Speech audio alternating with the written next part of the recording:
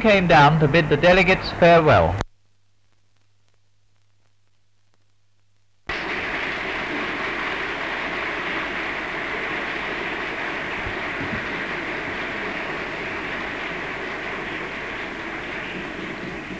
Herr Präsident, meine Herren, dem Appell des allverehrten Herrn Präsidenten folgend möchte ich nur aus den Erfahrungen, die Österreich während dieser Krise gemacht hat, einige Folgerungen für die Konferenz ableiten.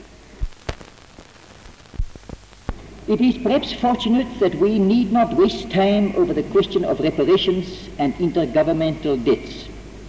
That was in principle disposed of at Lausanne, and I have heard with the deepest satisfaction from you, Mr. President, that the Lausanne decision will stand and there will be no going back on it.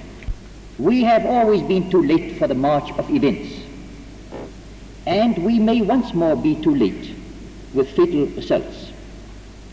The Lausanne conference a year ago recommended this conference as a matter of urgency. That conference placed the gravest responsibility where, in my humble opinion, it rightly belonged, on the shoulders of the United States. The United States delayed to fall into line. Meanwhile, there has been the great industrial and banking crisis, which has shaken her whole economic foundation to its, her whole economic system to its foundations.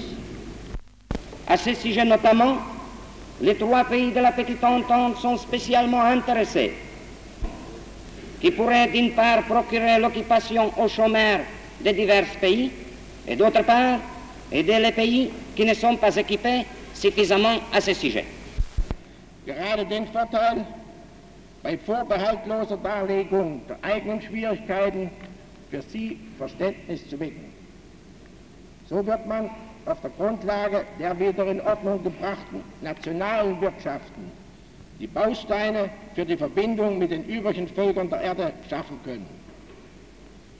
Wir müssen uns jedenfalls auf den Standpunkt stellen, dass nur die richtige Einsicht in die Lage des um Wiedergesundung im eigenen Hause ringenden deutschen Volkes die zutreffende Einstellung für die Wahl der Mittel geben kann, die erforderlich sind, um die Notlage bei uns zu meistern. Es wird in unseren Beratungen noch genügend Gelegenheit gegeben sein, im Einzelnen die Materie ausführlich zu behandeln.